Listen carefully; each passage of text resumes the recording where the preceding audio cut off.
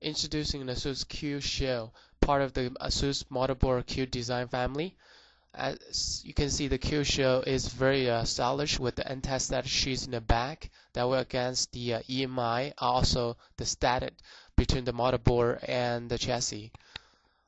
So on the front of the plate, you can see it's very well laid out.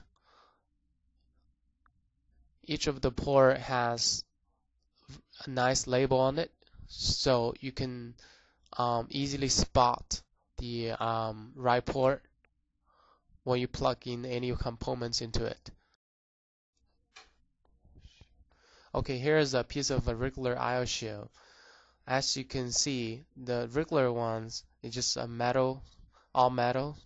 It doesn't have the anti-static sheet in the back. It won't protect you from any status issues on your motherboard. Also, it has those little pin that the pin you have to adjust to the right position in order for it fit to your motherboard and the port. So a lot of time you have to bend it to the right position in order to install it on your chassis. Also on the front side, it doesn't have the really nice label and layout like the Q-Shield that I showed you earlier. So it doesn't really tell me what those ports are very well compared to the Q-Shield. Okay, now I'm going to show you a little bit demonstration on the regular I/O shield with one of our old motherboard that uses the regular I/O shield. As you can see, the regular I/O shield, it's very hard to match up the port, and because there's a lot of those little pin that I need to bend in order to fit into the right position.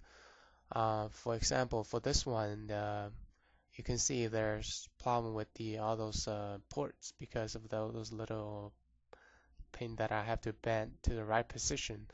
For that lamp port, I have to adjust a little bit in order to fit into that lamp port is on the motherboard. So let me try it again and push in, see if that works. Okay, almost. Okay, still. Okay, now I'm going to show you our Q-Shield, the Q design I/O shield that I can install really easy on this one. So all you need to do is to match up the hole, to match all the ports, and plug in. Very stylish and easy to install it that way. Plus it's anti-static too. So that's it. You don't have to bend anything in order to install this I/O shield. So it's perfect.